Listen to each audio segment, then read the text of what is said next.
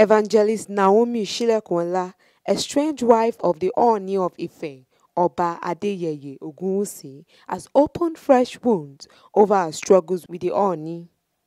In an Instagram post on Monday, August 29, Naomi pointed out an alleged incident with a policeman, adding that the system has failed womanhood. She wrote, quote, "No woman deserves to be bullied. Walking away from abuse should not take away your fundamental human right and dignity as a woman." What just happened with the Assistant Commissioner of Police at the AIG's office, Zone 17 in Akure, is a pointer to the fact that the system has failed womanhood again. Does it mean that walking away from a relationship means you should commit suicide? More updates coming. Reacting in the comment section of her post, the Queen's younger sister, Simi, stated that no woman deserves what the Queen went through, adding that it was time to speak out. She wrote, quote, "No woman deserves 1% of what you went through.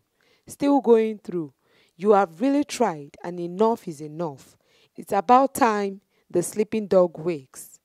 Replying Simi's comment, the mother of one revealed that she would rather die when she is pushed to a limit. She wrote, quote, "It will be a rude awakening. You know, when I'm pushed, I would rather die. Thank you all for standing by me through this difficult period. They don't know what's going on, but God will be faithful." Naomi announced a separation from the Ooni of Ife on December 23, 2021. 8 months down the line, the duo does not appear to be getting back together. Naomi has since gone back to full-time ministry.